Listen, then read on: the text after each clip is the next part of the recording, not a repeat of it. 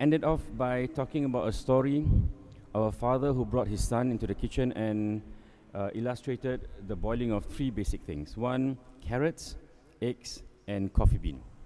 So when he boiled the carrots and then he spoke to his son, are you the carrot that seems hard at first, but with the smallest amount of pain and this subjected to heat and boiling water or adversity in our lives, you become soft with no strength? And then he boiled the egg, and then he said, are you like an egg, which initially starts with a malleable heart, a fluid spirit, a soft, gentle heart, and then maybe subjected to, for example, challenges in life, maybe a death, a breakup, or an accident, you become hardened and stiff. Right? Your shell looks the same, but you are so bitter and tough that everything around you, you don't feel anything anymore. Or the third, are you like the coffee bean? The bean does not get its best flavor and robustness until it reaches 100 degrees Celsius. So the more the water gets hotter, the more the bean gets brewed better. So in life, then he asked his son, when things are seemingly worse, do you get better? Or when people talk most about you at your back, does your honor increases? And when the hour is the darkest, does your worship elevates you to another level? So he asked, and now I ask myself and you, how do you handle adversity and challenges in life? Will you become the carrot? You become soft at the end of it? Or do you become an egg? You become hardened? Or do you become a coffee bean, which then gives the full-bodied flavor of a nice cup of coffee? So that is one of the objectives in which we study in Tasawwur Islam, knowing how we exist and our rights and responsibilities as a Muslim by ourselves, and also to juxtapose that positioning with regards to how we act and behave and who we are as Muslims in the big picture. So Tasawwur gives you a world view perspective with regards to how you exist. So for the last few months, we did our revision last week. We talked about the Muslim and his Lord and how he builds his relationship. So today we're going to embark on a new topic, which is how a Muslim develop his relationship with his soul in order for him to reach Allah subhanahu wa ta'ala. So I want to begin by talking about a quotation from this book called The 40 Rules of Love, written by Alif Shafak, a Turkish writer, which talks about the relationship between Maulana Rumi and his teacher Shams at-Tabriz.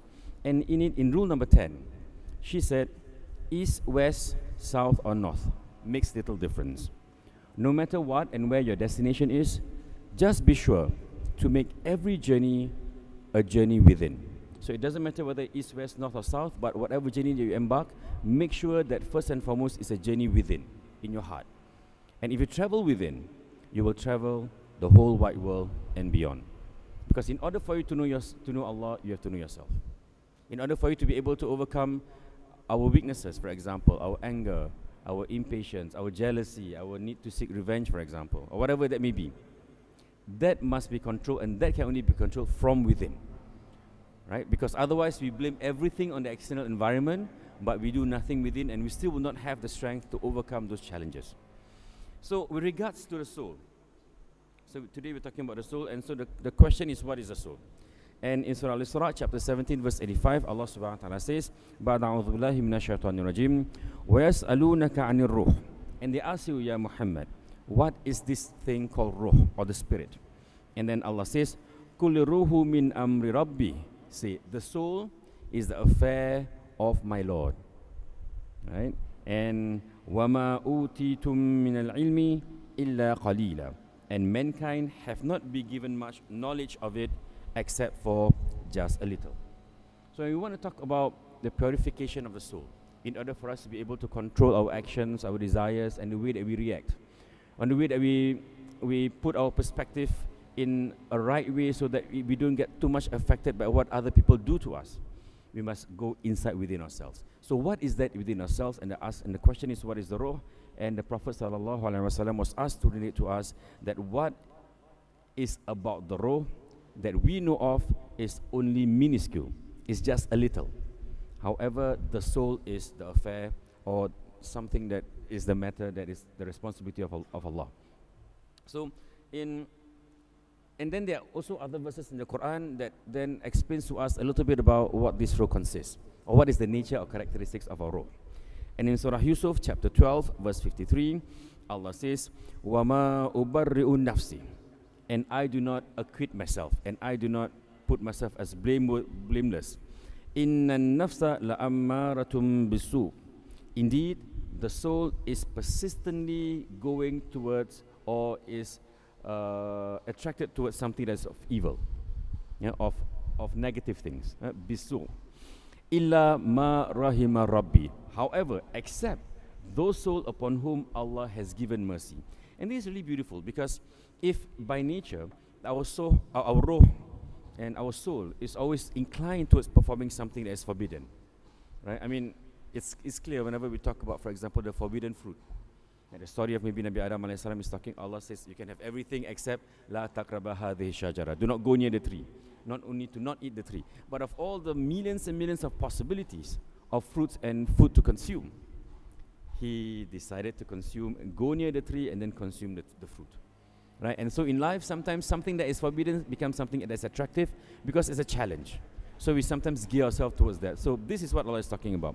The nafs or the soul is always inclined towards performing something that's evil. However, there's a caveat. He says, Illa ma rahima Rabbi. However, the soul whom Allah has given mercy will be the exception. So in order to protect our soul, our ruh, our soul, from performing something or inclined towards doing something that is negative, then first and foremost in this verse we must be able to be a person or a ruh who then invites the mercy of Allah to protect ourselves.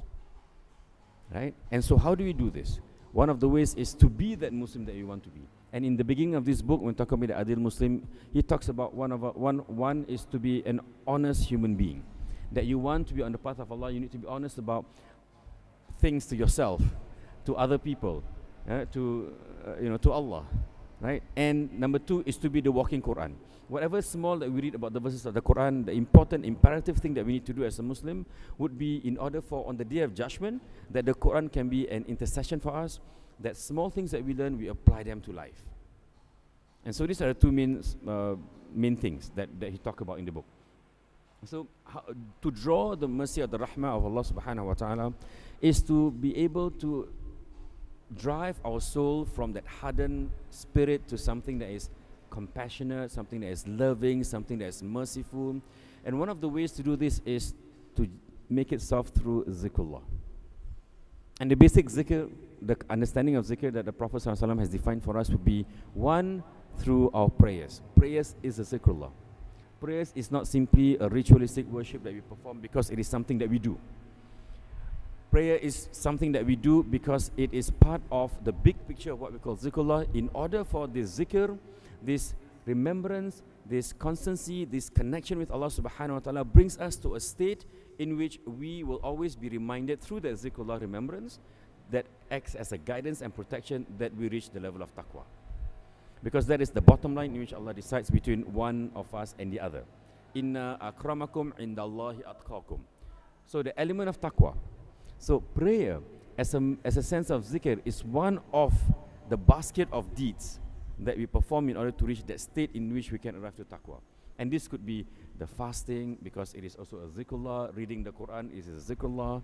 Every alphabet is rewarded, and every one reward is given a minimum of 10 times that reward. So all of this leads us to the state of zikrullah.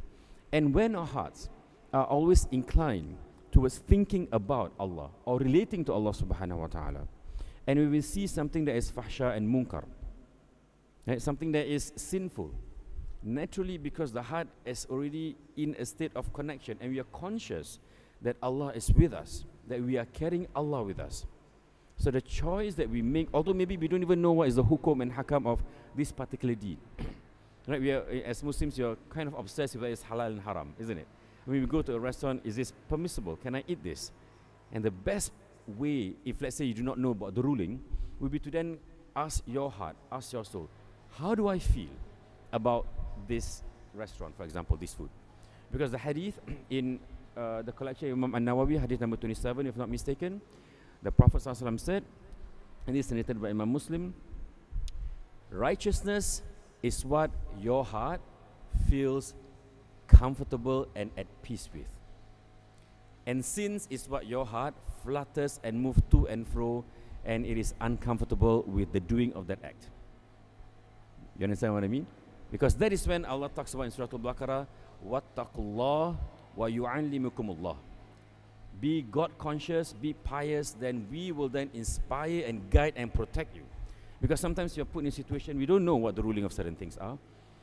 Right? So what do? We know the basic, but this sounds like it, this sounds not like it. I mean, you're not going to have the privilege of calling any ustaz all the time. Right? So what does your heart think when you want to do that certain thing, of eat that kind of food? Does your heart stay at peace, or does it flutter to and fro and it becomes a source of discomfort? When that happens, then avoid it. Although, and the hadith was beautiful, if you read the hadith, it's hadith number 27, I'm sure. Although the Prophet said it has been declared as halal by scholars. That is what the hadith says, mashallah. So there's always this encouragement for us to be in a state of relationship and communication with our ruh, with our soul, and this soul therefore must be prepared when that event comes, when we need to consult it. So at every moment we must be in a conscious state of always be in a state of zikrullah, so that with that connection with Allah subhanahu wa ta'ala, then that becomes a sense of guidance, that becomes a sense of protection for what we need from Him. Right? So in another hadith in Sahih Bukhari, the Prophet sallallahu alaihi wasallam said with regards to the soul, the souls are like conscripted soldiers. That means like NS. You know, conscripted means compulsory service. Souls are like soldiers who have to do this compulsorily. My translation. And then the Prophet continued, those whom they recognize, they get along with. And those whom they do not recognize, they will never get along with. So one is that you need to then develop for your own self, your individual personal relationship with regards to your soul. And then this soul must always be attached and always be in companies of people who are also trying to purify the soul. Because when souls know each other, who are in this path of purification, know each other, they get along. Right? Sometimes you don't understand, you meet a new person and you just like click. What does it mean? How do you explain that? From an Islamic position, it is with regards to the ruh. Where the ruh is speaking to each other, there's a lot of commonalities, and they're all struggling the same path, walking towards the same, struggling, wanting to be this best servant of Allah, purifying their own soul. And when it doesn't click, maybe you are more interested in purifying your soul, this other person is not even thinking about purifying the soul, just living and floating life as the day passes by. So it doesn't click. So like even if you try to converse, even if you work in the same organization, and there's a lot of things to talk about, you cannot click. Yeah, see, the beauty in which Allah naturally by fitrah puts us together. So there's a few things that we can conclude from these several verses of the hadith and from the Quran with regards to the soul. One, in order for us to develop and to possess a soul that is pure, a soul that is rigorous in its path and journey towards reaching Allah, it is a choice. It is a physical, intellectual, mental choice that we all have to make in order for us to make sure that the role is on that path. And because of all things, this will be a question of us on the Day of Judgment. And that's why it needs to be a conscious choice that we make. Right? Two, that because it is a choice, it requires a freedom in which you are able to choose or you are not, and it is really up to you. And so Allah brought us up in a sense of fitrah, that we accept that there is a concept of God as a sense of our natural disposition, our fitrah. So we accept as when we are born that, well, there is a God. But our life throughout is to discover that indeed we want not only to know that there is a God, that we become convinced that definitely there is a God, because clearly the evidences are all around. Whether it is from your own existence, or whether you look at nature, whether you look at His creations, whether you contemplate about His 99 Asma'ul Husna with regards to how He manifests, manage and create His creation. I mean, mashallah, I mean, just one example would be that your ability to be here. Not many people can have this 1 hour of, a time where they can perform Jama'ah and have the privilege of just sitting here for a couple of minutes before going back to the office. But we do.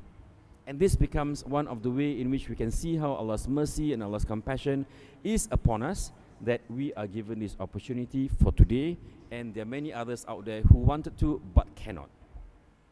And so what do? After our prayers, we say Alhamdulillah, Alhamdulillah, we perform sujood shukr, we become more humble because of the many creations of Allah. We are one of those whom He chose to pray Jama'ah in His noble house today. because tomorrow might be a different story. You see this? Right? So there is, one of the aspects of trying to have a pure heart is to not be proud, because the concept of takabur is a characteristic of the Iblis.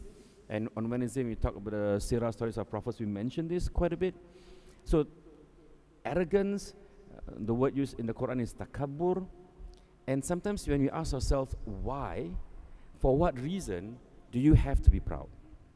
When everything that you are, when everything that you have, when everything that you gain is only from the mercy of Allah subhanahu wa ta'ala. And even when we talk about this surah, something that we cannot see, right? In Surah Yusuf, just now we say that all of us, the inclination of our souls is la'ammaratu bisu, and then illa ma rahima rabbi, except for those souls in which Allah has bestowed mercy. That even when you are pure, when even you're pious, for example, even you're God conscious, it's not because of you. It is only our efforts, our choices that we make to then put this effort, that it might not even turn out to be a pious man, despite praying 1,000 times. But some people, maybe, they just perform the 5 daily prayers, no sunnah, no ba'dah, no qabliyah, no tahajjud, but maybe that prayer was so present, was so of a quality, that then Allah showers him with his mercy. And I'll give you an example as a closing for today. In the past, there is a Bedouin, and this is narrated in Sahih Bukhari and Muslim. There was a Bedouin man, not sophisticated intellectual graduates like all of us, a Bedouin man who doesn't know how to read or write. And at that time, you must know that in Sirah it was narrated there was less than 15 people who knew how to read and write in Mecca. And Sayyidina Umar was one of them, and the Prophet ﷺ wasn't one of them. So that was the kind of sophistication they have, or the lack of it. So this Bedouin man came to the Prophet and said, Ya Rasulullah, when is the last day? And the Prophet ignored him. And he said, Ya Rasulullah, when is the last day? And the Prophet ignored him again. And the third time he said, Ya Rasulullah, when is the last day? Instead of answering that question, the Prophet then said, what if it is tomorrow? What have you done for it? Right, what have you done for it? And this becomes the disease of a lot of youngsters nowadays, like very obsessed with these signs of the last days. Whereas, we know that the days are near, but the point is, if the major signs are out, that means it's over. So why worry and then do nothing about it? Instead, do a lot about it and then let the signs come when Allah wills it to come. Okay, so then he responded by saying, the Bedouin, well, I didn't do much. I just do the fardu prayer, no sunnah. I do the fardu fasting, no sunnah. The zakat, and that's the basic requirement. However, I love Allah and the Prophet sallallahu alaihi wasallam. So he does basic stuff, nothing extra, but he says, I love Allah and the Prophet sallallahu alaihi wasallam. And the Prophet's reply to this was simply, Al-mar'u ma'aman ahab, that you will be with the one whom you love. So if you clearly declare and honestly, sincerely say that you love Allah subhanahu wa ta'ala and me, then you will be with me. So this Bedouin, very simple person, was happy because mashallah, I love the Prophet, I'm good. And he walked away. Of course, if the person who asked this is a scholar or an ustaz or mufti, of course the Prophet won't answer this way, This is for a Bedouin, simple guy. And so we think about it, and the only reason why the Prophet said this, he didn't say, why don't you do the sunnah? Why didn't you read the Quran? Why do you fast Monday, Thursday? That sort of thing. He didn't. So this guy go back thinking that I have a chance to be with the Prophet in Jannah. But because if he begin to truly understand what it means to love the Prophet, then he will then slowly begin to understand, well, the Prophet wake up for tahajjud, the Prophet fast, nawafil. So if he does that, if I claim to love him, and eventually I will develop these practices that I will follow his example, because Allah says in the Quran, لَقَدْ كَانَ لَكُمْ فِي رَسُولِ اللَّهِ أُسْوَةٌ حَسَنَةٌ. For verily in the person of Prophet Muhammad sallallahu alaihi wasallam is the most beautiful pattern of conduct, and of course the implicit understanding of this is for us to follow. And because the Prophet gave him hope when he leaves by saying you are going to paradise, he's happy, and so he will develop slowly bit by bit, and inshallah through his deeds and his piety will eventually meet the Prophet sallallahu alaihi wasallam in Jannah. But imagine some of the advices that we give. And if this guy says, I only do the fardu, I don't do the sunnah, I don't believe in the sunnah, we will say, how can you be in paradise if you don't do the sunnah? Right? And if I go home and someone tells me I don't have a chance to be in paradise, then I will not even put any effort, because there's no hope in this faith. And Islam came, and the message of Islam is about hope.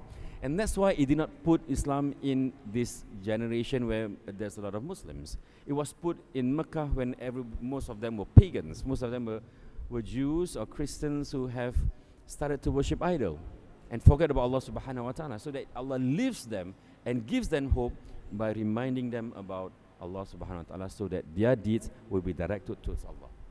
And so as his Khalifa, this is our role, to give others the hope that they need. Do not belittle the small conversations. Maybe your son asks you, your friend asks you, hey, where are you going? Prayer. No need lah, let's go and makan, And you said something, just a sentence, a beautiful message of why you need to come here. And maybe that becomes an investment that you plant, a seed that you plant that, wallahu alam, maybe in 1 week, 1 month, 1 year maybe, when it is being watered, maybe by him, by someone else, by the video that he watched, that will grow, and he will start to join you to perform the Jama'ah next month, inshallah. Okay? So remember who we are, what we are, and this is how we establish our relationship. We need to know why we are here so that we can perform our role. And in this month, we're going to talk about our relationship with Allah with regards to the spirit, the ruh that controls us, the nafs. So next week, inshallah, we'll talk about how then do we go on, what are the things that we can do to purify this ruh, to purify this soul, so that this soul can then galvanize the physical to perform the good deeds, inshallah. But in the meantime, if you're free on Wednesday, join me again for the Kuliah on the Sirah of the Prophets, and we are going to be talking about Sirah of Nabi Ayub, inshallah, in this Wednesday. So let's close this session by reciting Tasbih Kafara and Surah Al-Asr. Inshallah, I'll see you again. Bismillahirrahmanirrahim. Subhanakallahumma wa bihamdika ashhadu an la ilaha illa anta nastaghfiruka wa atubu ilayk. Bismillahirrahmanirrahim. Al-asri innal insana lafi khusr illa alladhina amanu wa amilu salihati wa tawasaw bil haqqi wa tawasaw bis sabr. Sadaqal azim. See you again on Wednesday. Assalamu alaikum wa rahmatullahi wa barakatuh.